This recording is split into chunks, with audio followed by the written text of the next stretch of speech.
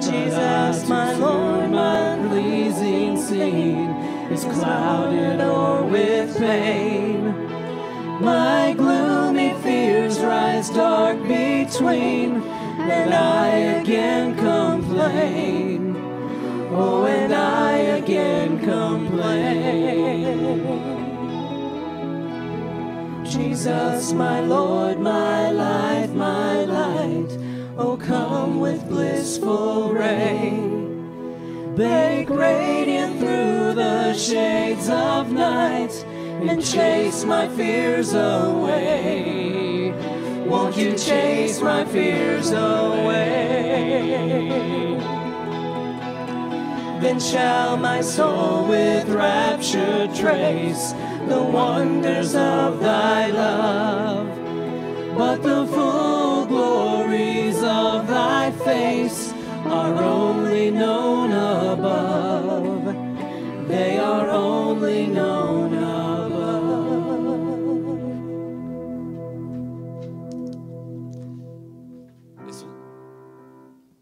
This week we had the funeral of one of my cousins, and it was a good funeral. I know that's a weird thing to say, but it was actually a very encouraging funeral. And I think it's because I know this is a term y'all have heard all your life, is you actually preach your funeral while you're living, not during the funeral.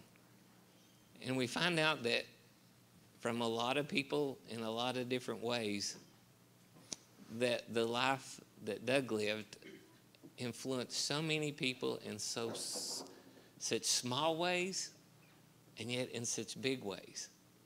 And I think that's what God has intended us, and how we should live our lives, is it's the daily things that you do that give him glory, whether they be something small or something that's bigger, or I don't know how we categorize what we do for people. But it's those little things and the way that we reflect Christ to a lot of people that actually change a whole lot more people than you ever realize. So when we're living our lives daily and you're doing the little things that you do, and you know that this is the thing I struggle with. Do I take the time to do this now, or is it something I can do later? Take the time to do it now. And whether, whatever it is, lots of times that little thing that you wanted to do now that was so important to you will wait. It's the little things that you try to do for other people that seem to have a whole lot more value. And I just want to encourage you to do that, because that is the living hope, like we're going to sing about, that it's praising God daily with our lives in the little things and the big things that actually matter.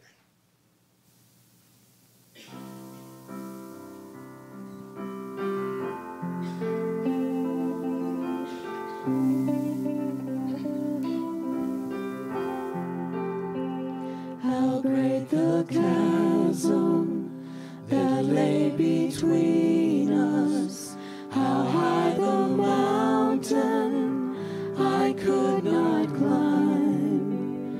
In desperation, I turned to heaven and spoke your name into the night. Then through the darkness, your loving kindness tore through the shadows of my soul. The work is finished, the end is written. Jesus Christ, my living hope. Who could imagine so great a mercy?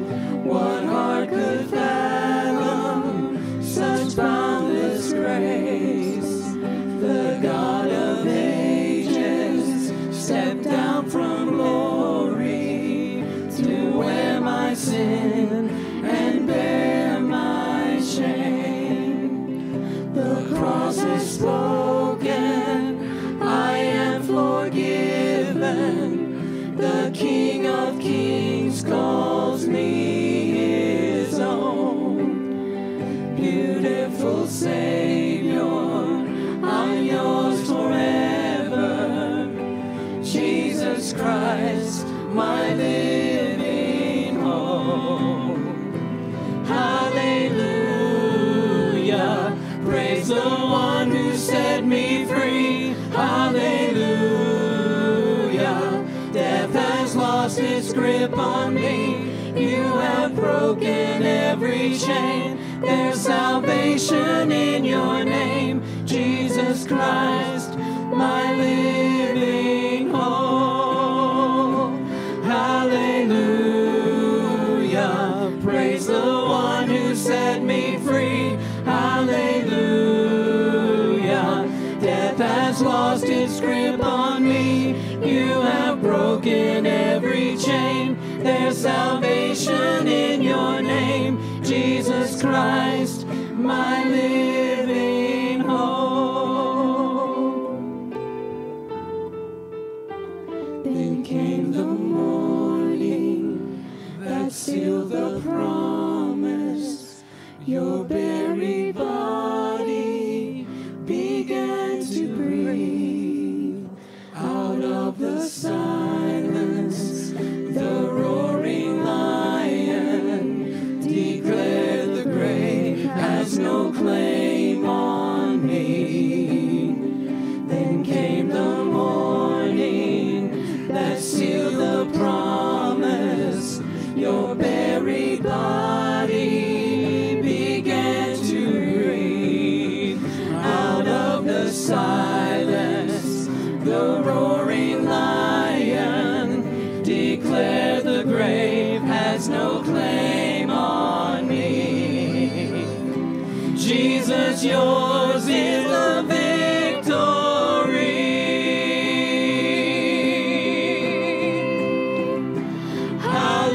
Hallelujah, praise the one who set me free. Hallelujah,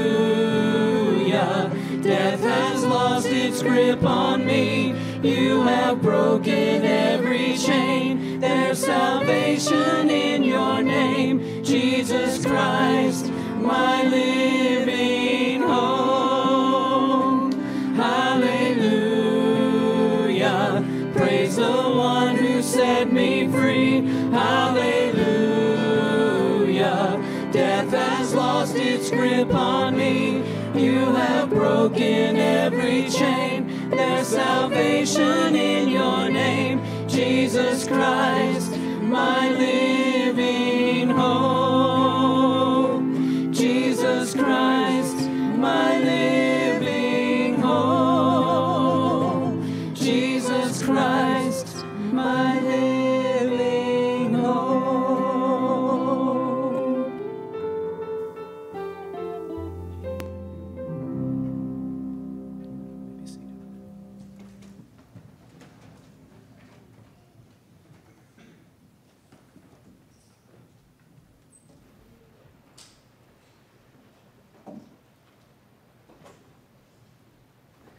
As we come before the Lord with our prayers, we're given an example here in the Lord's Prayer that each time we read it, I hope and pray that it's something new. It's something that we can use in our daily lives. So let's join together as we have our Lord's Prayer. Our Father in heaven, hallowed be your name. Your kingdom come. Your will be done on earth as it is in heaven. Give us this day our daily bread, and forgive us our debts, as we also have forgiven our debtors. And lead us not into temptation, but deliver us from evil. For yours is the kingdom, and the power, and the glory forever. Amen. Thank you, Lord, for this prayer. Lord, we know that as you told the disciples to pray according to this, Lord, that you knew the needs that we would have today. So we ask, Lord, that we would reflect on this prayer often. Lord, that yours would be the kingdom and that you would receive the glory, not us. Lord, that you would humble us before you. Lord, you would help us to offer forgiveness. Lord, even when it's cost us. We ask that you would help us to show grace. Lord, to show kindness, to show love.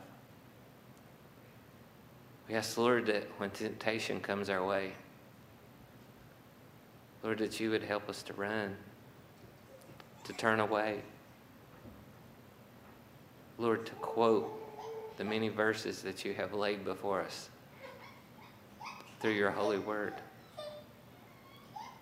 Lord, I ask for help. Lord, to get down on our knees and ask forgiveness.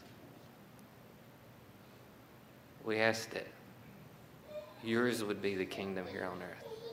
Lord, this is a short time for us. And when we know that the life we're living today, Lord, is just a practice for the heaven that you have promised us through the work of Jesus Christ. Lord, may your Holy Spirit do that work in us. Lord, may you be working in our lives.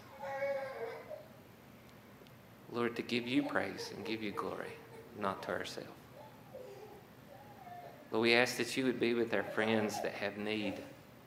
Lord, as we've heard in the announcement time, there's many that are hurting. There's many that have lost loved ones. Help us, Lord, to reach out in your name, to be your hands, your feet, to be the shoulder to cry on, to be a hand to help someone get up, to be there to listen, whatever form or fashion. And Lord, we ask that as we come before you this morning, as you have prepared a message through Andy, give us ears to hear. Use your Holy Spirit, Lord, to do the work in our lives that we need. All this we pray in the precious name of Jesus Christ that we pray. Amen.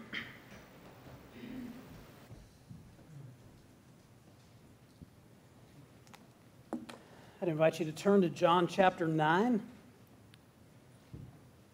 as we continue our study of that chapter.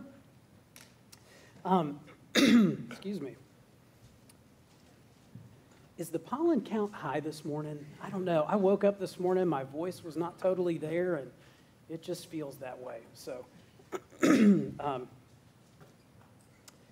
so we're going to look at this. We started this chapter last week. We're going to look at it this week and then in 2 weeks because there are themes in it. I mentioned this last week. Themes in it that I think are really important for us to slow down and absorb. Just to remind you of where we are, this particular account happens between the Feast of Tabernacles and the Feast of Dedication. So it's sometime between September and December. It's happening kind of at the doorstep, so to speak. It's close by the synagogue. We have this amazing thing that Jesus has done. He's healed a man who was born blind. No one had ever done this before. And so we talked about that last week, about the miracle that's there and how we need God's miraculous work in our lives to heal us from our spiritual blindness, because spiritual blindness is actually the dominant theme of this passage, and that we need Jesus' healing of spiritual blindness. And we're going to focus more on spiritual blindness this week, and then in 2 weeks more about what does it mean to have spiritual sight, and what does that look like? And we'll see it as we focus more attention on the man who had been healed, although, of course, in this passage, we'll see him today as well. So Jesus had healed the man born blind. And then, please stand and you'll find out what happens next. We stand in honor of God who has given us his holy, inspired, inerrant word. Hear the word of the Lord beginning at John 9, verse 15. They brought to the Pharisees the man who had formerly been blind. Now it was a Sabbath day when Jesus made the mud and opened his eyes. So the Pharisees again asked him how he had received his sight.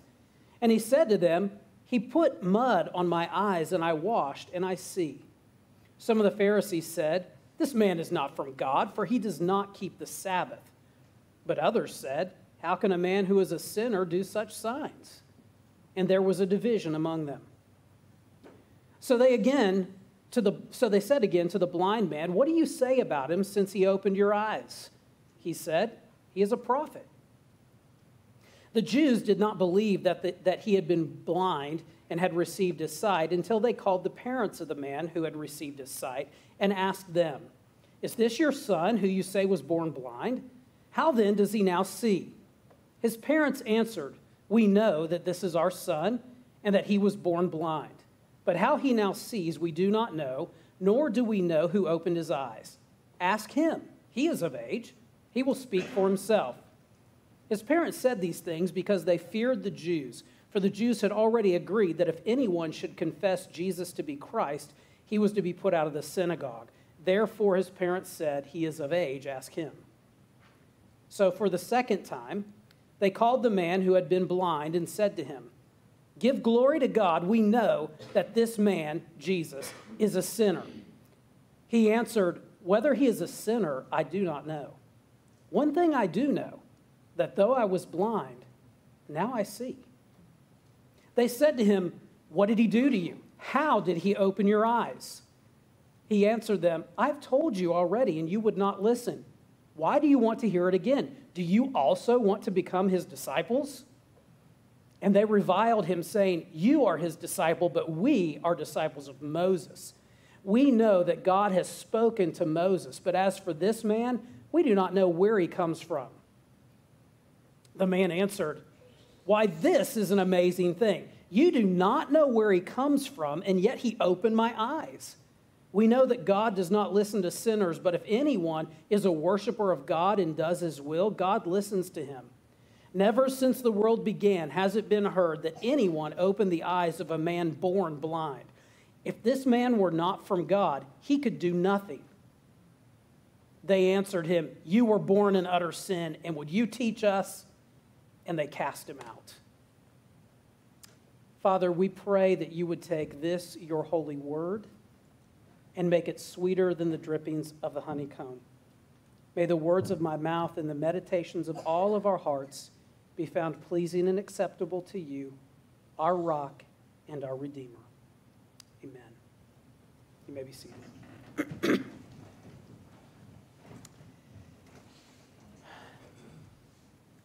This account is a really sad testimony in many ways of how we hold on to traditions that keep us from seeing the truth. At a recent Presbyterian meeting, a pastor was giving a report about his church, and he was talking about this young couple who were not believers. They were not married, they were living together. As a result of him teaching them the scriptures, they were coming to church and they professed faith in Christ.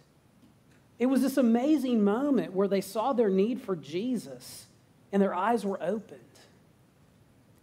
And in fact, they were so struck by Jesus' teaching and the Bible's teaching about sexual faithfulness within marriage alone that one of them moved in with their parents and they set a wedding date. I mean, what a time to rejoice, right? And then the pastor frowned that after about 2 years, the couple decided to leave the church because they couldn't agree with a couple of particular theological beliefs that are unique to Presbyterians, or maybe not unique, but that are part of our Presbyterian beliefs, and that they were now in a Pentecostal charismatic church. And during a prayer time, one of the pastors prayed about their apostasy. I'll tell you, I wanted to scream, "What in the world is going on here?" Because we have a difference of opinion about theological perspectives, we're calling a brother and sister in Christ apostate? That means they reject the faith? And as quick as I was in that judgment, it opened my eyes to the ways that all of us are so quick to see God's work when it lines up with our theological positions. But when God does something outside of the box that we create, we have a really hard time giving glory to Him. It's like we blind ourselves to anything that God might do that doesn't fit into our increasingly narrow doctrinal box. The doctrinal box that's not about the gospel, but about our interpretations of things in the Bible. Jesus' miracle exposes exactly that kind of spiritual blindness. And it's really an amazing irony because there was a man who was born blind. There was nothing he could do but be blind. He couldn't do anything about it. And Jesus healed him. And then we have the contrast and the irony of the religious leaders of the day, the Pharisees, the seminary professors, if you will, of the day, who refused to see, who were willfully spiritually blind. They were a people that were hiding in their religious views that kept them from seeing what God was doing. This is spiritual blindness. And there's three things I'd like you to consider today about spiritual blindness that we'll use this passage to amplify. One is the symptoms of spiritual blindness. The other is the look we need to take at ourselves, and then the only cure for our spiritual blindness. So the symptoms of spiritual blindness, the look we need to take at ourselves, and the only cure for our spiritual blindness. The symptoms of spiritual blindness is actually what dominates the passage. And what we see is the Pharisees' response to Jesus. How are they handling what is going on here? And what we see is that the Pharisees are hanging on to their rigid traditions. In fact, their rigid traditions, and this is a symptom of spiritual blindness, is when our rigid traditions supersede or take the place of biblical faithfulness. You see, the Pharisees followed what was called the oral law, the traditions, usually found in the Mishnah.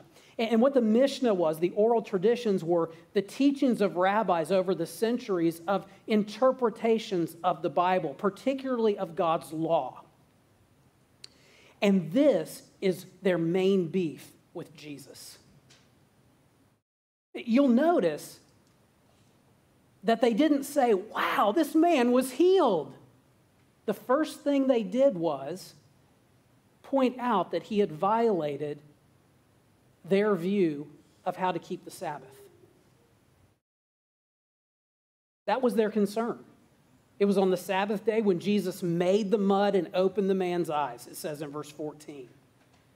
And so the Pharisees, as they're putting the questions and tightening the screws on this man born blind, they even asked him later on, well, how did he heal you? They wanted to know, what did he do and why is that?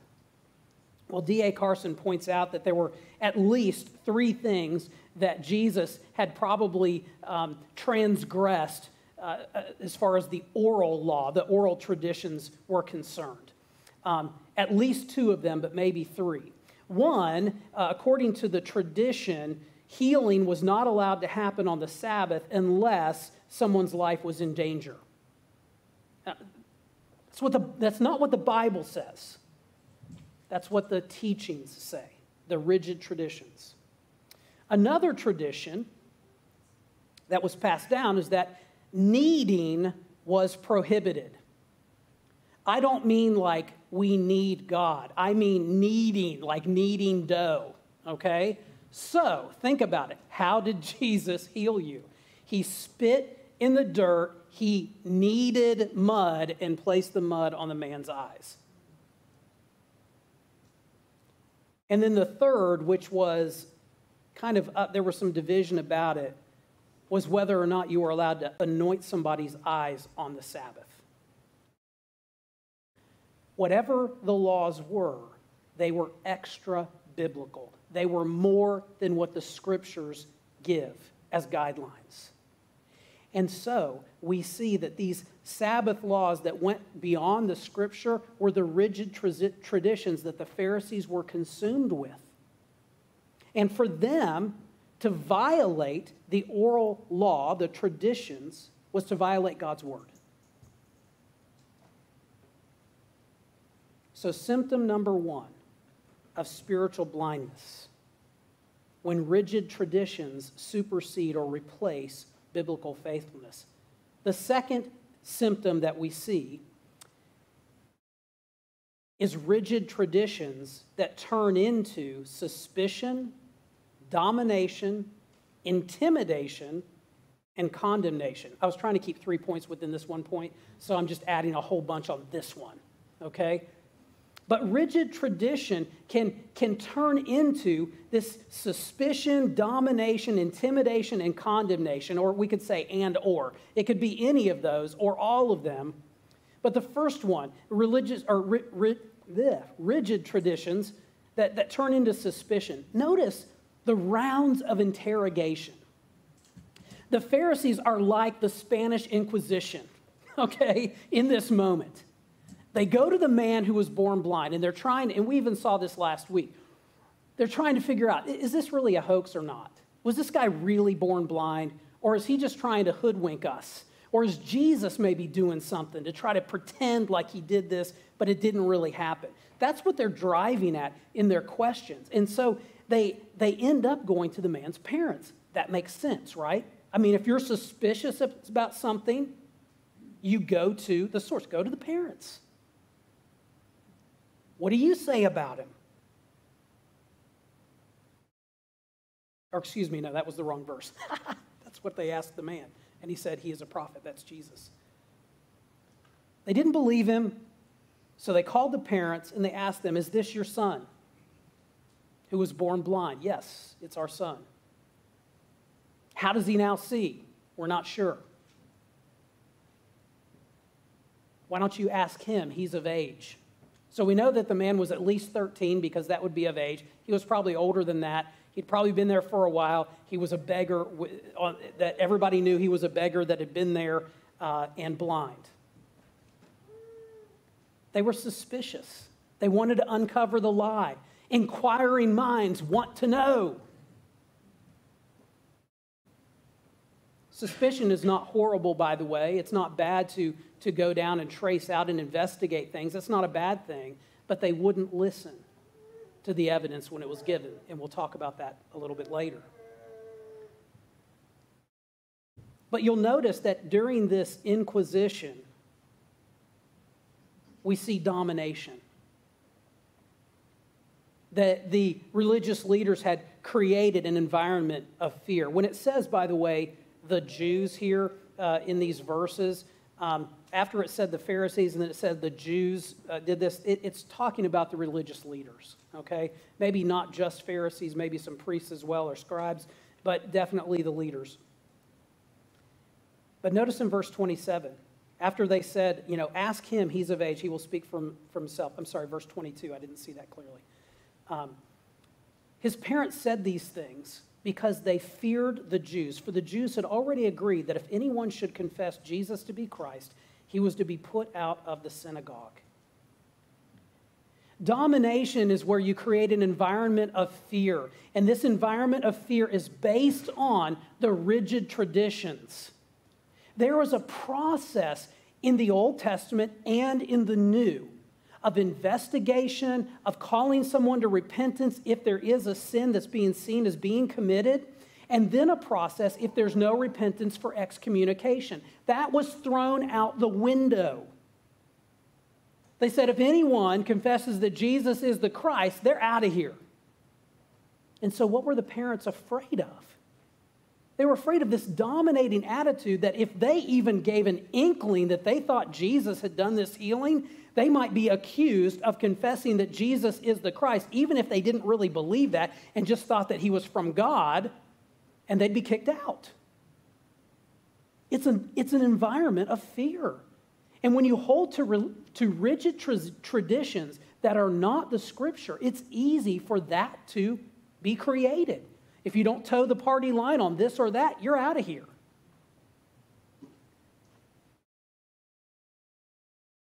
The third thing that we see that these rigid traditions can turn into is intimidation. And it may not look like it at first glance, but in verse 24, for the second time they called the man who had been blind and said to him, "Give glory to God. We know that this man is a sinner." He answered, "Whether he is a sinner, I do not know. One thing I do know, that though I was blind, now I see." Now, we're going to talk about this in a couple of weeks, but the boldness of this healed man, we're beginning to really see it. But at first glance, when they say give glory to God, we would say, well, amen, give glory to God, right? This was a loaded statement. It was meant to intimidate this witness. You know, lawyers get in trouble for trying to lead or intimidate witnesses. At least they're supposed to. They are trying to intimidate him. What are they really saying? Well, Carson says that they're really saying something like this: before God, own up and admit the truth. In other words, we know you're lying about this guy. We know you're lying about this miracle. Give glory to God. In other words, own up to the truth and finally give glory to God, you liar. That's what they're meaning. They were so convinced that Jesus is a sinner.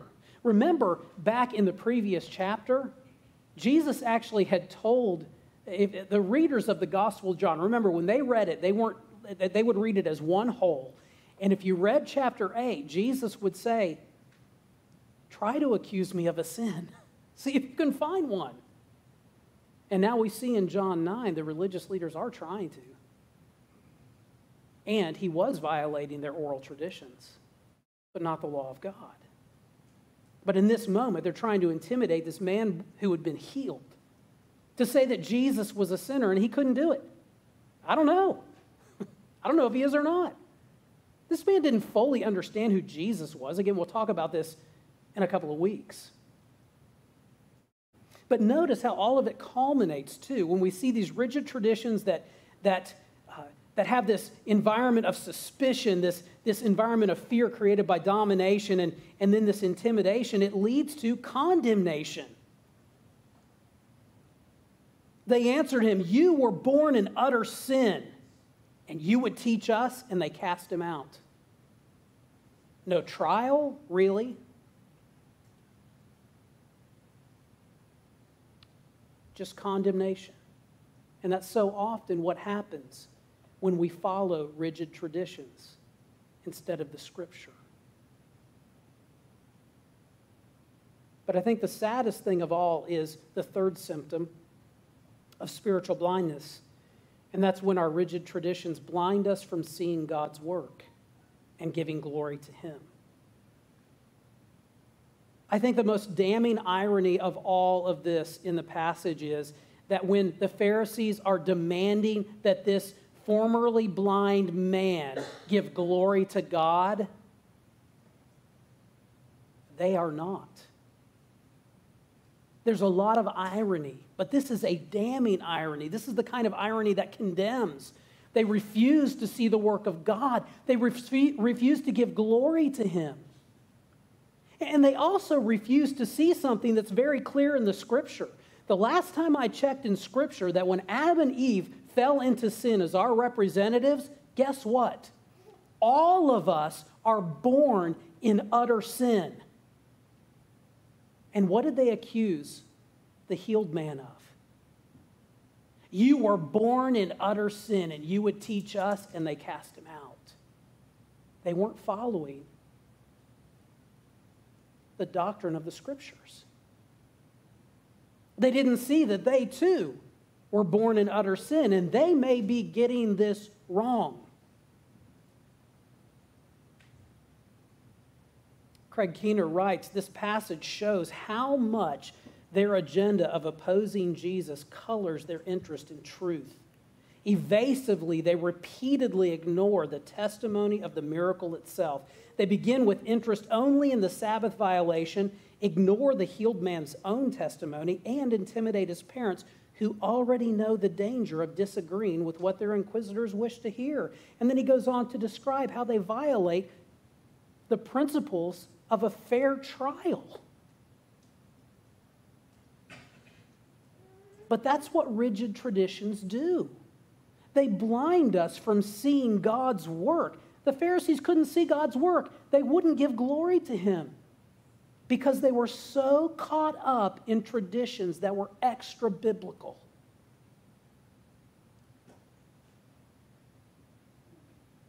Now that brings us to our second point, the look that we need to take at ourselves. Now I'll tell you, when I'm reading this account, I read it like I'm the blind man. What I mean is, when we read these kinds of accounts, don't we say, yeah, blind man, stick it to him, right? I mean, and he has some dingers. I mean, it is amazing. The comebacks that he has, and they're not just comebacks. He really is driving the point home. It's kind of like when we hear the parable of the man with two sons. We're like, yeah, I'm that prodigal son that's been, and we don't see that actually sometimes we're the older brother who's very self-righteous. The look we need to take at ourselves is that we were spiritually blind too, and we may be living in some measure of spiritual blindness now. Tim Keller, I came across a quote on the Facebooks this week. I said that wrong intentionally, by the way. I do know it's Facebook. But I still don't have one of those Instagrams. I really want to try one of those. I heard they're good. But Keller wrote, we are always the last one to see our self-absorption.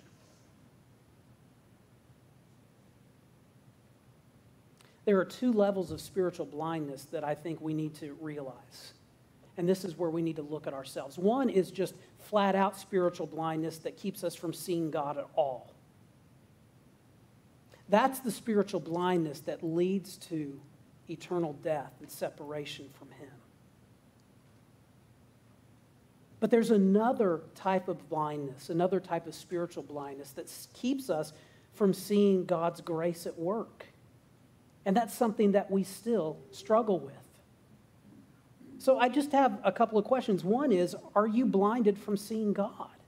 I mean, this is the question every single one of us has to face, because every one of us is born in utter sin. Every single one of us wants to see life through our own eyes. And we want to be the one who directs our own ship. We're the ones that want to, in our souls, we want to deny that God is at work. Whether it's by following some oral tradition like the Pharisees did, or some other religious tradition. All of us are religious at our core somehow. We believe something, even if we say we believe nothing.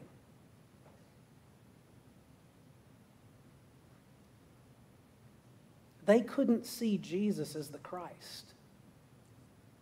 What is in your way from seeing Jesus as the Christ, the Son of the living God?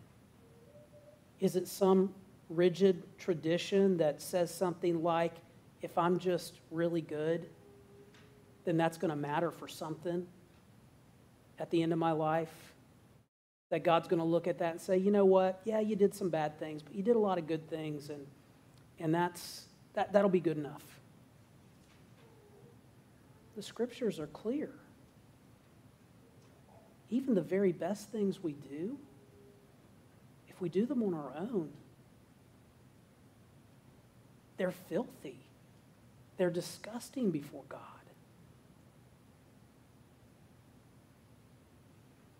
We need someone whose righteousness matters before God.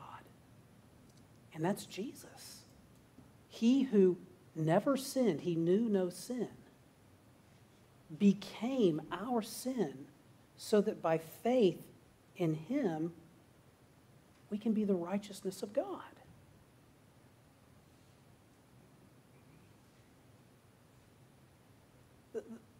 So are you blinded from seeing God? If you are, I pray that maybe today you'd see him. And if you want to talk about that, I'm here. Any of our elders would love to talk to you. In fact, any believer that's here would love to talk to you. I'm saying that, and you're like, I'm nervous. Tell them who Jesus is to you.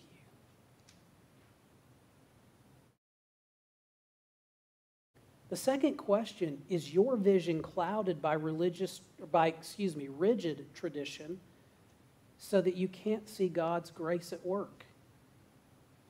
Is your vision clouded by rigid tradition so much that you can't see God's grace at work? What tradition or doctrine do you make central to the gospel that is not central? Let's talk about tradition for a minute. What do I mean by that? Well, in this case, I'm using it a little different than how I used it earlier. I just mean traditions because there is this merging of American culture and Christianity in such a way that we have a lot of traditions that we merge with biblical Christianity as if they're the same. An example. What would happen, and would you be bothered, if we didn't mention Mother's Day, Father's Day, no, you don't care about that, Veterans Day, Memorial Day, the 4th of July? What if we never mentioned that in a service? How would that just get you all, I don't know, I want to use a Southern term, and I'm not Southern. I want to say hankered up, but that sounds Southern, but I don't even know what it means. How would that get you worked up? Well, I can't believe that they didn't mention this and that. Do the scriptures teach us to honor our mothers and fathers? Yes, and not just one Sunday a year. That was created about 100 years ago. Does God want us to pray for our leaders? I think some who would get upset that we don't mention Veterans Day or Memorial Day need to consider how they post things on Facebook and other places about the current president, whoever he or she may be. We're to honor our leaders, respect our leaders. We may not respect all their decisions. We may not respect their choices. But we're called to pray for our leaders. God has put us where we are in the world.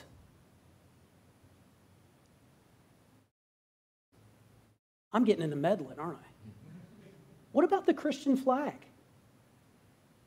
Well, that should be up here, and so should the American flag. The Christian flag was invented at the turn of the last century by a Sunday school teacher. In the scope of church history, the Christian flag is like a day old. And yet we hold it as if Jesus himself made it and carried it through, and it was hanging on the cross as he went up to Golgotha. That's kind of the way we do things. There's nothing in the scriptures that say we must mention Mother's Day, Father's Day, Veterans Day, have a Christian flag. These are traditions that we merge with Christianity. And if they're not done or mentioned, we get, I'll use that term that I just made up, and you can use it for all hankered up. You can now use that. But what about doctrines? What about doctrines, interpretations of Scripture that we hold that if you don't have that same doctrinal perspective, then you're probably not really saved? I'm not talking about, by the way, the deity of Christ, the substitutionary atonement, holding high the Scriptures. I'm not talking about key doctrines that must be believed and held in order to be a believer. I'm talking about doctrines like the length of creation days, your views on the end times, modes and methods and purposes of baptism, views about charismatic gifts, views about how predestination and free will work together.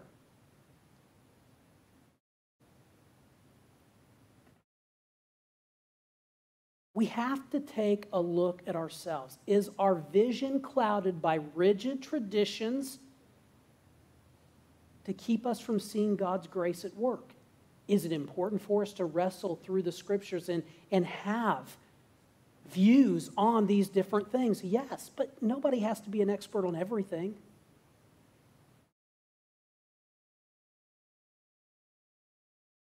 I had an interesting conversation with my brother when we were in Ohio a few weeks ago. Actually, it was a brief conversation. I knew it would be because we both have the same perspective.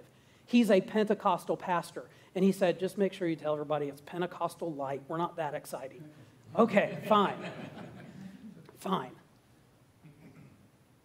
But I know many of you have asked, what is it like? What kind of conversations do you get into about theology? Well, we don't. We know we have differences of opinion, but that's not center in our relationship. Why should it be? Because what's central is who Jesus is. But so often we can allow our rigid traditions to take the place, the center stage, that if you don't have a particular doctrinal view on something, let's pick on the length of creation days, and you merge it with the centrality of the gospel, then what you're saying is if you believe X, Y, or Z about creation days, then you are really a Christian, and if you don't, then you're probably a heretic. And what is a heretic? Someone who denies Jesus. All of us have that temptation to be right. We are in a culture that's dominated by the need or the feeling of being right. And that certainly influences all of us to some degree. We are called to offer good judgments, to wrestle with the Scripture. But what I'm talking about is when we allow doctrinal perspectives about the Scriptures to get in the way of seeing God's grace at work in people's lives. I was, and I still am, angered that we were praying like that young couple who now knows Jesus or apostate because they're going to a charismatic church. Does that mean my brother is not a Christian? No, I want to use stronger language than that.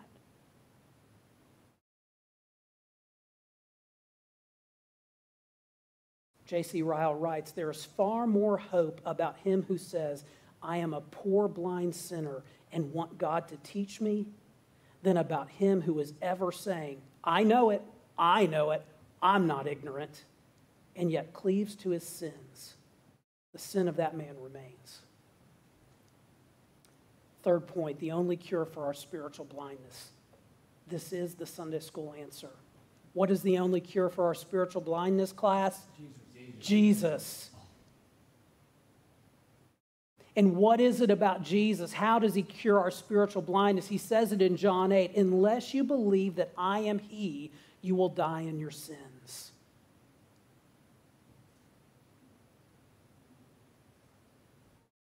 Jesus' cure does mean that we live in response. And how do we live in response to Jesus' cure? Well, we live in the humility of Jesus. Paul in Colossians 2, can you pull that up, Kevin? Thank you. You were already on it. He writes, therefore, as you received Christ Jesus the Lord, so walk in him, rooted and built up in him and established in the faith, just as you were taught, abounding in thanksgiving. What does Paul say? He's saying, he talks in chapter 1 about what Jesus has done for us. And then he says, you want to know how to live? When he says walk in him, he's saying live in Jesus. Do you know how to live in Jesus? Live in him the same way you received him. How did we receive Jesus? By repenting of our sins and clinging to him by faith. It's in utter humility. So how are we to live in him? How are we to walk in him? By repenting of our sins and clinging to him in humility. And as we cling to him, the Lamb of God who takes away our sin, we guard our hearts against the symptoms of spiritual blindness. The reason that I called them symptoms of spiritual blindness is because all of us are going to struggle with these things from time to time. All of us. And so we have to guard our hearts against these rigid traditions that supersede biblical faithfulness, these rigid traditions that turn into suspicion, domination, condemnation, and intimidation, these rigid traditions that blind us from seeing God's work and giving glory to Him.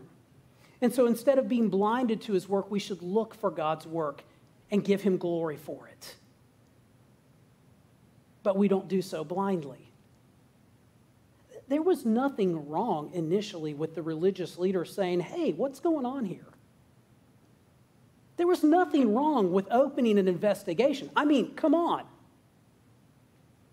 This is amazing. A man who was born blind being healed? We would have asked questions. The problem is they didn't listen to the answers. They had to hold on to their rigid traditions.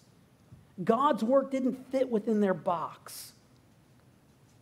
The scriptures tell us not to just blindly buy into everything, but to search the scriptures, measure what goes on with the word. J.C. Ryle wrote, the state of mind we should always desire to possess is that of the noble-minded Bereans. When they first heard the Apostle Paul preach, they listened with attention. They received the word with all readiness of mind. They searched the scriptures and compared what they heard with God's word. Happy are those who go and do likewise.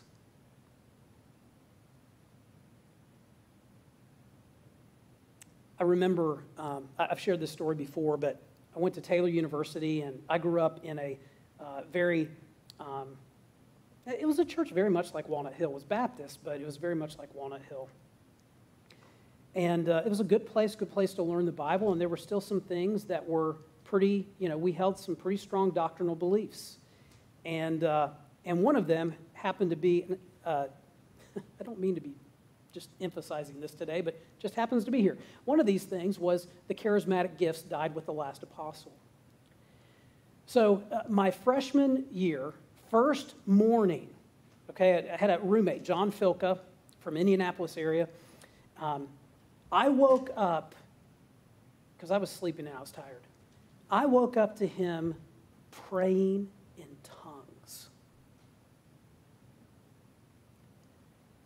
My heart started firing. All these doctrinal positions, spiritual gifts, he must have a demon, he must have this, he must that, he's lying to himself, what is going on here, all this stuff was firing up in my heart, in my head, the condemnation, and it wasn't until a few months later that it hit me. I was sleeping in and he was spending time with Jesus.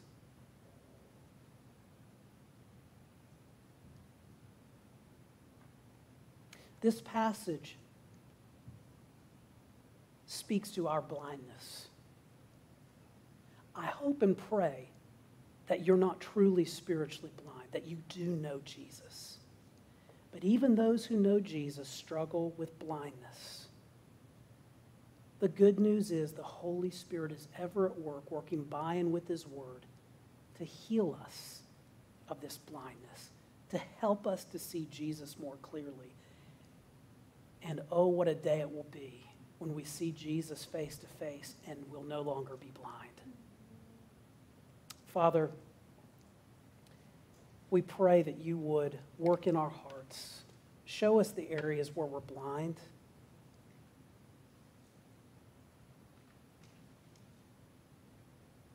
Convict us, even though we may be the last to see it. I pray that we wouldn't hide behind excuses or traditions or maybe even certain doctrines to keep from seeing your work. But use your Spirit and your word to continue to give us sight. In Jesus' name, amen. Please stand. The praise team's going to come forward.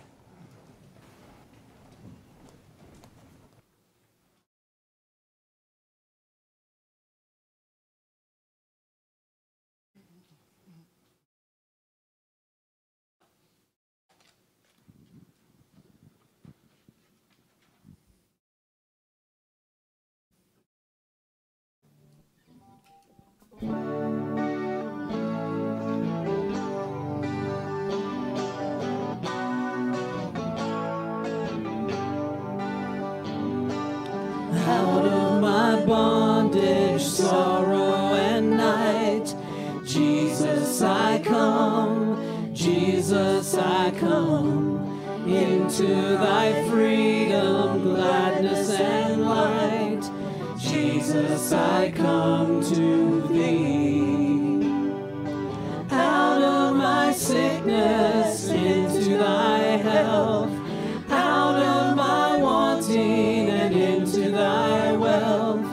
Out of my sin, and into thyself. Jesus, I come to thee.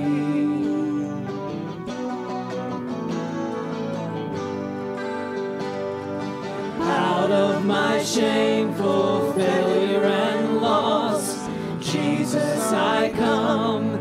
Jesus, I come. Into the glorious gain of thy cross, Jesus, I come to thee. Out of our sorrows, into thy balm. Out of life's storms, and into thy calm. Out of distress, into jubilant song. Jesus, I come to thee.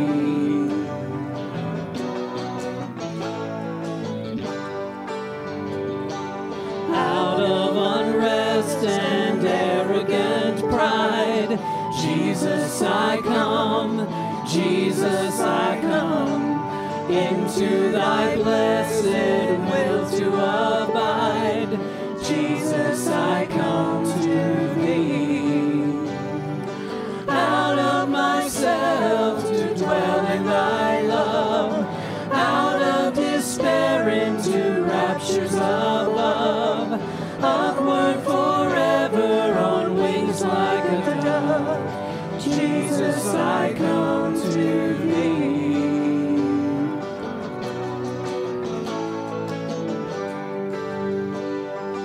Out of the fear and dread of the tomb, Jesus, I come. Jesus, I come. Into the joy and light of thy home, Jesus, I come to thee. Out of the depths of ruin untold, into the peace of thy sheltering fold, ever thy glorious face to behold, Jesus, I come to thee. Out of the depths of ruin untold, into the peace of thy sheltering fold, ever thy glorious face to behold, Jesus, I come to thee.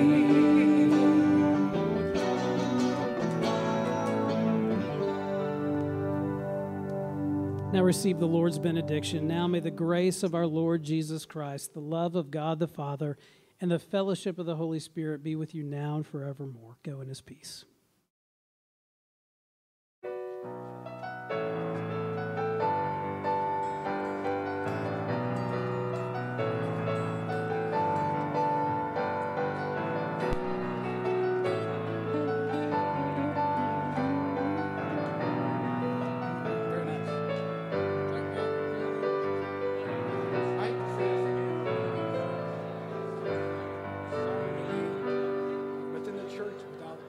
Outside of the church.